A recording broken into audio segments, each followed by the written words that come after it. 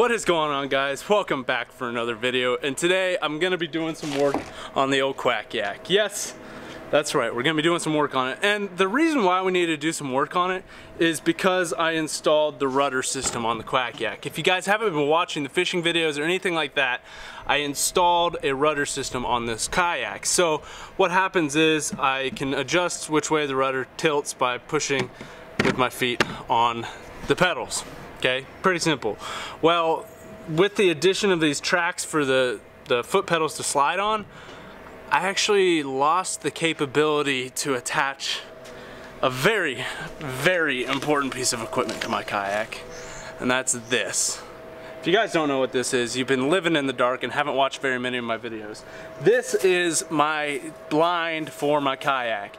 And I get a lot of questions about my kayak and the setup and all that, so we're going to cover that in this video, as the title probably tells you. But we need to solve this one thing, and hopefully with solving that, we're going to have an even better rig than we had before. So stay tuned, we're going to get this rigged up and I'll walk you through the process. This piece right here is the cause of all of the problems as to why the blind will not work.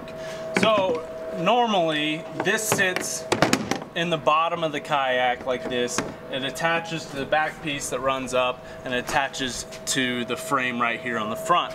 But this is too wide to fit with this new attachment. Kind of sucks. It never really fit that great to begin with, but it fit enough to work.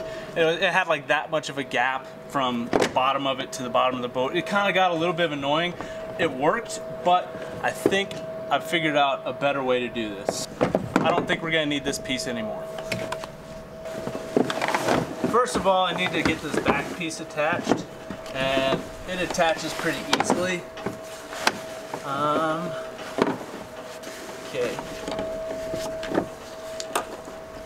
I've got these straps right here from the seat of the kayak, and it just goes right over this back part, which works perfectly to hold this back piece of the frame down. And I had it situated once before. It worked out really well. I gotta figure out how I did that. So part one is figured out pretty easy.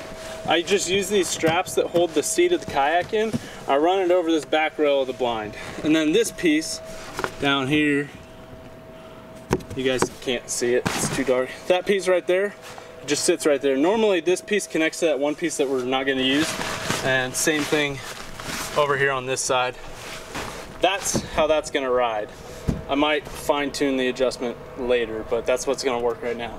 So what we have to do now is figure out how we're going to attach this. And I've got a brilliant idea on how to do that. This might take a little bit of tinkering, but I think we'll get it at the end. So just gotta figure it out. So I went to a hardware store and got some parts that I think would work for this project.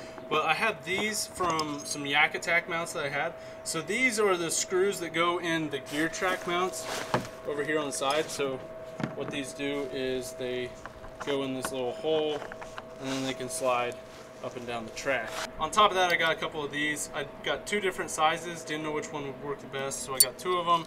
And then we got wing nuts, lock washers, and washers. I guess we'll go ahead and get one side put on here and give it a go. Okay, that's the setup right there. Just keep that loose. There's one side done. Okay, we have a proof of concept here. Oh, it looks good. I might need to find some different parts for all of this, but this bolt and the wing nut lock washer, this angle bracket, and then a washer underneath it, that seems to hold it in pretty good.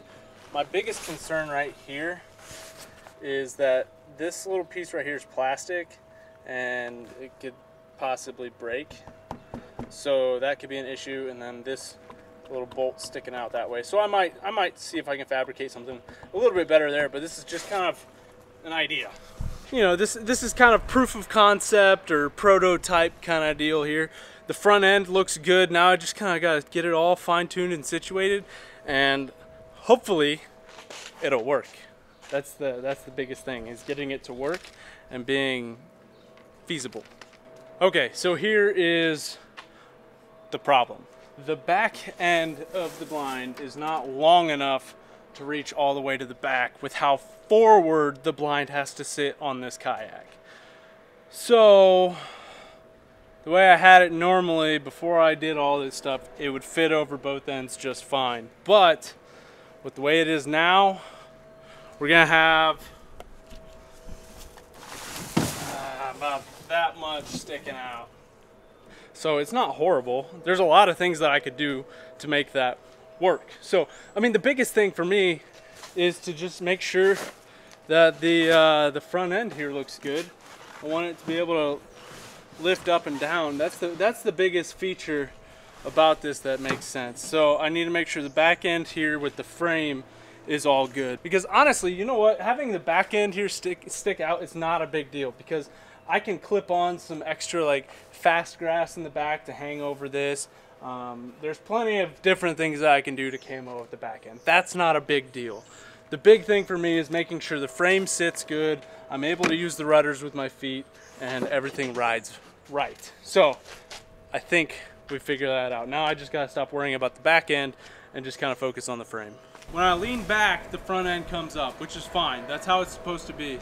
One thing I noticed is on the front, the blind sticks out about 6 inches forward of where it should. So I've got 6 inches of unused space in the front that could be going to the back, and that would solve the issue entirely.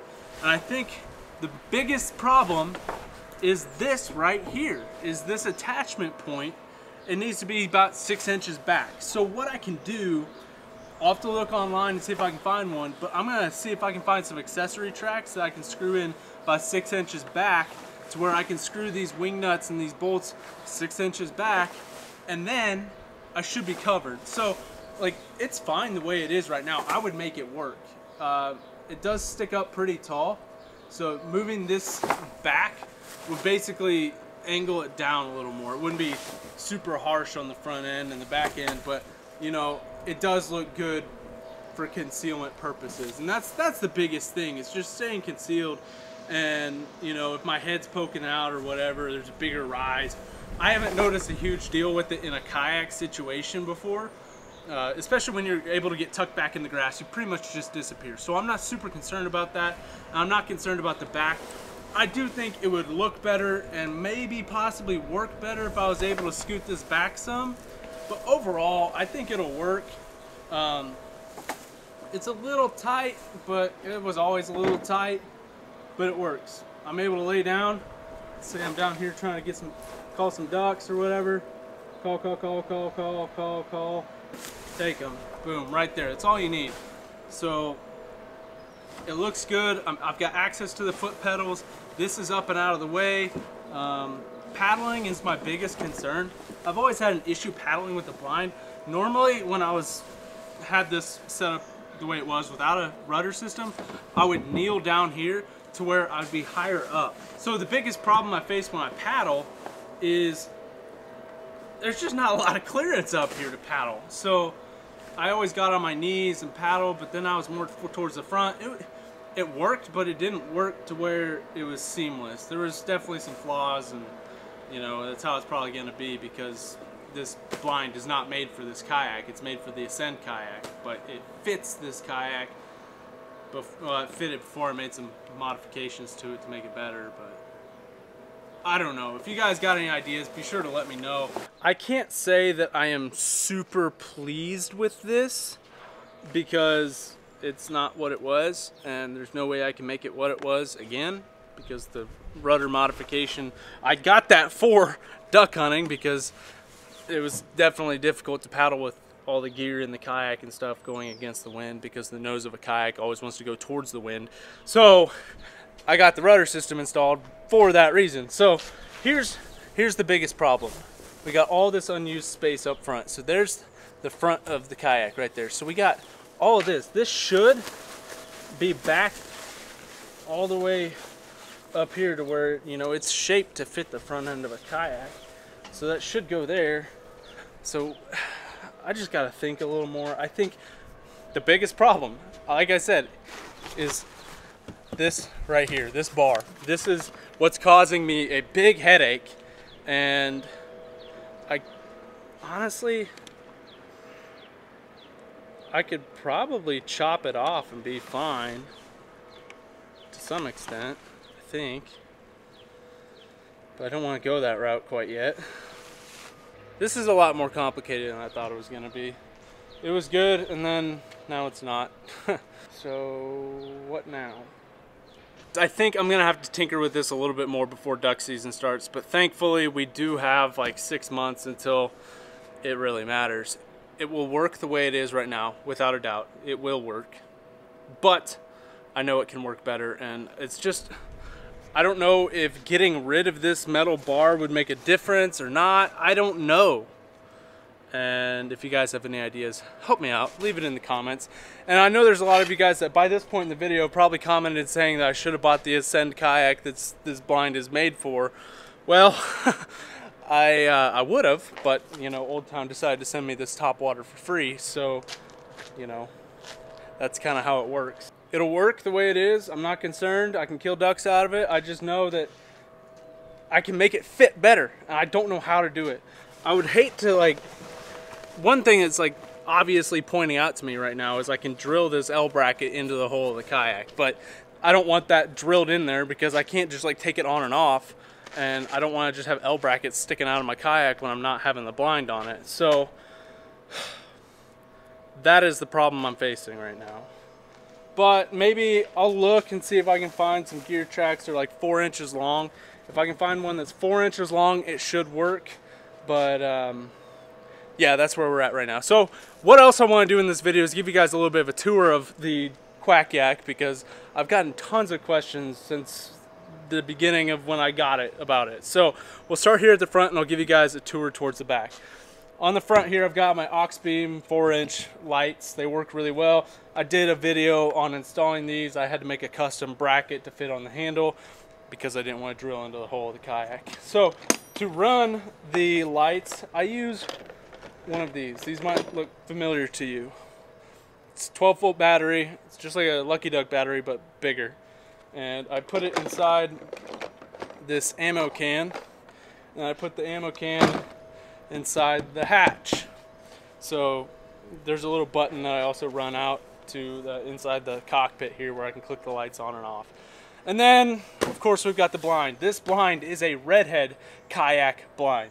Even though it says Cabellas Northern Flight, it is a Redhead Kayak blind. It has to deal with the whole like Bass Pro buying Cabellas, that kind of deal. You get it at Bass Pro.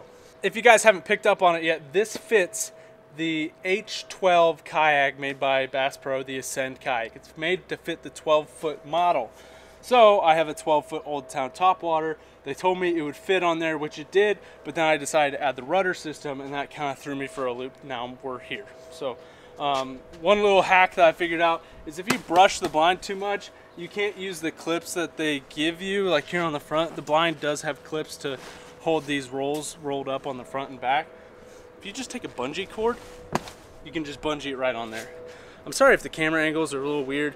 This is just a very difficult thing to film by yourself. And then of course on the back, we've got the hole, and this is where I do a lot of decoy storage and all this. Like if the decoys are out, I put like my life jacket back here and other stuff like that. So pretty basic storage well. And then on the back, as you guys know, I've got the rudder system. Talked about that plenty of times.